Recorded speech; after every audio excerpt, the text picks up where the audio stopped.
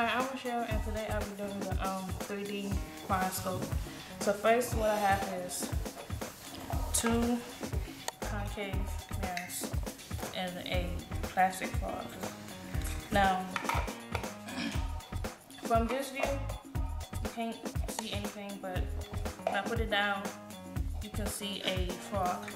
Now, this is because this is a 100% hologram, which is like what they use in concerts when they want something to appear real. That's not real. Now, when I put my hand through it, it looks like it's real, but it's really not. And this happens because it has a 360-degree view, which you see from all angles.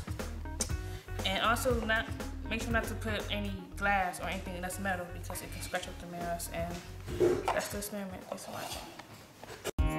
watching.